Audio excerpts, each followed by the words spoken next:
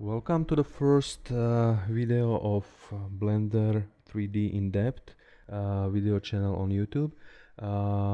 Today we will be talking about the introduction to hardware for GPU rendering and CUDA computing. My name is Josef Zajac, and I do some video tutorials for Blender Slovakia. So let's go into it. Let's start with a brief history. So the first device with compatibilities was released in November 2006. It was the GeForce 8800 GTX Ultra with 128 CUDA cores, or that time called stream processors. In April 2010, the new GeForce 400 and 500 series came up based on new Fermi architecture with up to 512 CUDA cores. If you would like to learn more about this Fermi architecture, please take a look on the webpage of NVIDIA. In November 2010, a GeForce 590 or GTX 590 came out, 1024 CUDA cores. In March 2012, a new NVIDIA's GeForce 600 and 700 series came out based on Kepler architecture. For more about this architecture, you can read on their website. Okay, let's take a look on graphic card specification and how to read them. So first of all, I want to make a difference between a graphic card and GPU. So graphic card is a piece of hardware which goes into your, most probably this time, PCI Express slot, and GPU or graphic processing unit is the processor on the graphic card which makes the computation.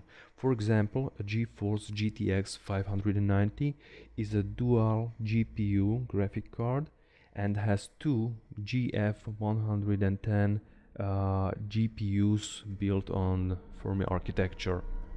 Okay, let's take a look on specification, where to find them on NVIDIA.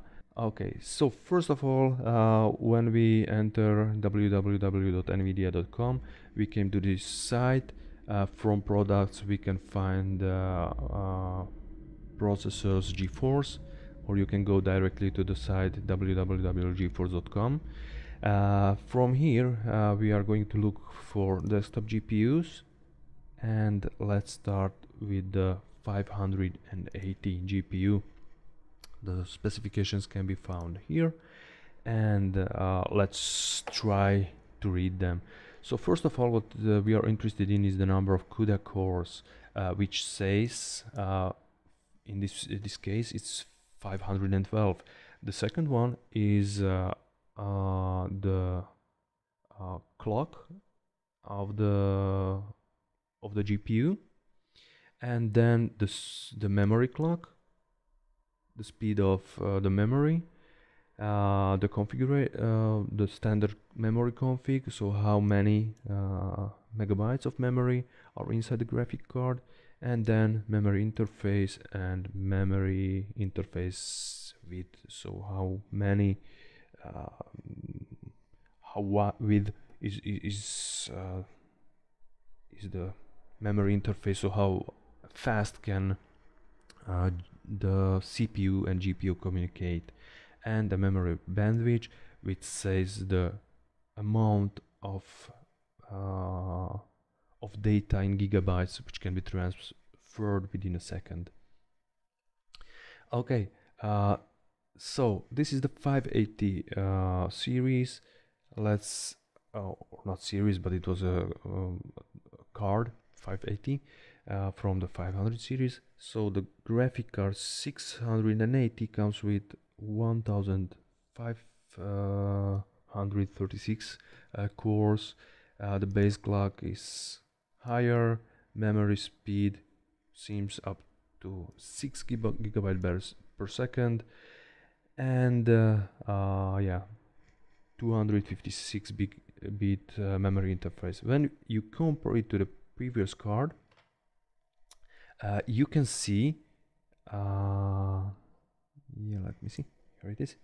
Uh, the 500 series used 384-bit memory interface, while the 680 used only 256. So there is a little backdrop.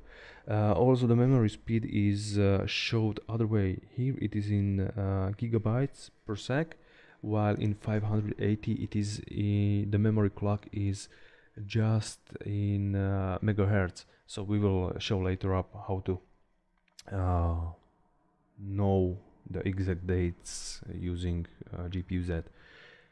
Okay, let's see the 780 GTX, which has 2304 CUDA cores, and yeah, it also have the same 384-bit memory interface like the 580 had. Okay, usually here there are standard memory configs, but there can be some special cards, special editions like this Gainward GeForce GTX 580, which comes with 3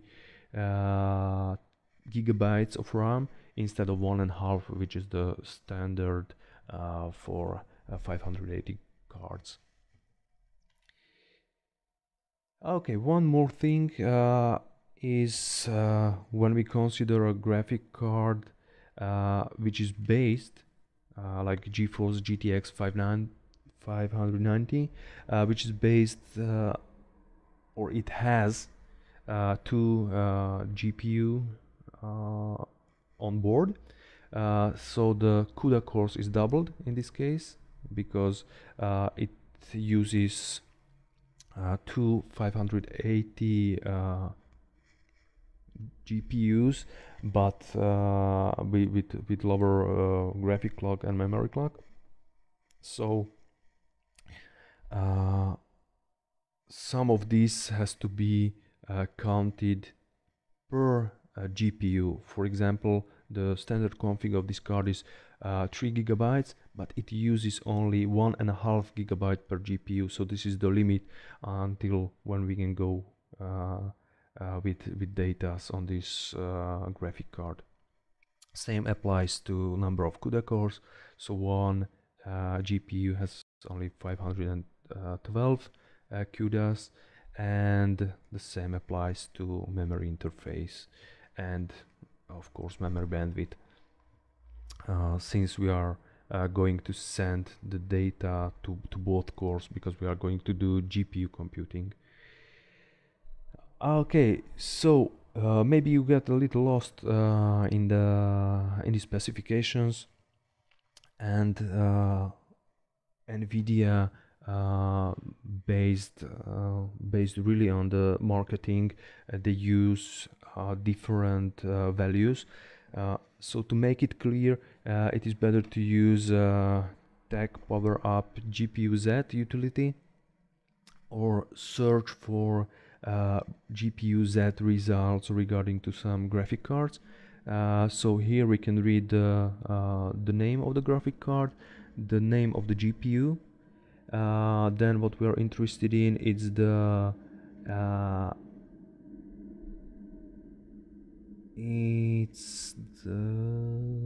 bus width. So this is the memory interface width, the memory size, the bandwidth, memory bandwidth, and the GPU clock and memory clock. Here we will consider the default clock, so no overclocked values, but the default values. So the default clock, this is the speed of the GPU, this is the speed of the memory, and this is the speed of shader, but we will consider these two. Let's go back to the presentation. Okay, so you can if you want to take a look on your GPU, you can use GPU-Z and you can download it on this web page. Okay, let's take a look on the graphic card specification comparison.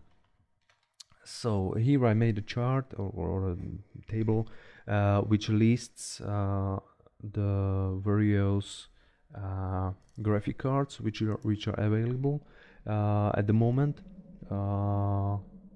and I used GPU-Z for these values because in this way we can really see that the memory clock of GTX 580 is 1000 megahertz or 1 gigahertz, while for example the 780 or Titan has 1.5 gigahertz or 1502 megahertz speed.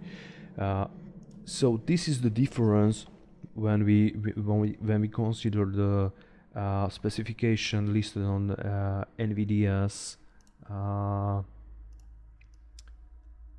site. So from the marketing perspective, it seems much faster when you use another kind of measuring, but in terms of when you really get into it and you understand the values, it is only 1.5 times faster, the memory clock of this card. So it's not like it seems that it's 3 times faster and so on.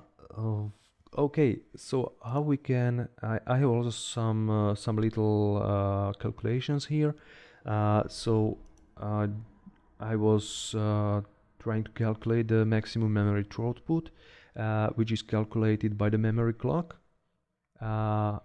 It's this line multiplied by pump rate. The pump rate depends on the kind of memory which is used.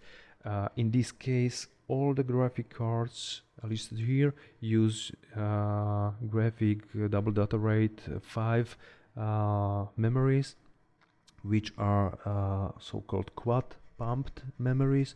So you multiply it by 4. Then the bus width, which is in this case, for example, 384, but it is in bits. So if we want bytes, we have to divide it by 8. So this way we get this is the way how we get the maximum memory bandwidth. Okay, another thing which is not listed in gaming cards, but it is listed in professional cards, is the peak memory, peak performance based on single precision. It is listed in gigaflops, and let's calculate these because these are not listed on the pages of GeForce.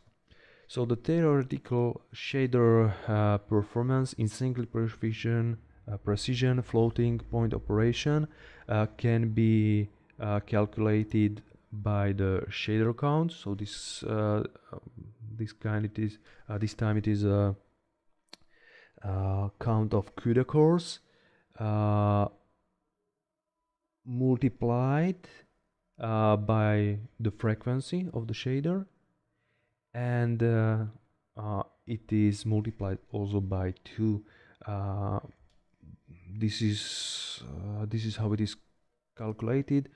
And to have gigaflops, I have divided it by 1000.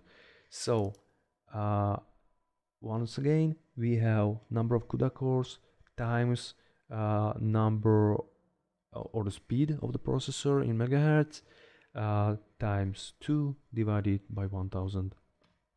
And now we can compare the performance of gaming cards with the professional cards. So for example, GTX 590 has a comparable peak performance in single precision operations like the professional Quadro K4000. Okay, so what is the difference between these cards? So the difference is in what they are optimized. So the gaming cards are optimized for DirectX, and the professional cards are optimized for OpenGL. Okay, let's get back to the slides. So let's do some testing. The Arion GPU benchmark I chose for this. So let's take a look on comparison of GeForce GTX 680 and whether it is faster than the GeForce GTX 580. So the source for the results is here, down there. I used 3 to 4 values which have been found, and I made an average value out of them. So when we compare these two cards, and they give the same CUDA performance, if 680 is faster than 580, the answer is not. And why? So the thing is that when around the year of 2010, when NVIDIA was trying to push the CUDA and made a lot of marketing around CUDA, they optimized the 500 series for CUDAs, so the wide range of people can really try it and see some performance. Later on, when a 600 series came out, they tried to divide the market for gamers cards and professional cards with CUDA compatibilities. So that's why I think the 500 series were more CUDA optimized, and the 600 series were more game performance optimized. For some future work, I would like to do some benchmarking and comparison of 500 series graphic cards in Blender Cycles, Arion and Octane, and I will make a video how to build a CUDA rendering PC with multiple graphic cards, and in some cases with more than one power supply unit. We will try to do it cheaply from second-hand components. That's it. Give a thumb up, like if you learned something new from this video, and feel free to subscribe for upcoming videos. Thank you for your attention. From Blender 3D In-Depth, Joseph Zayat. Goodbye.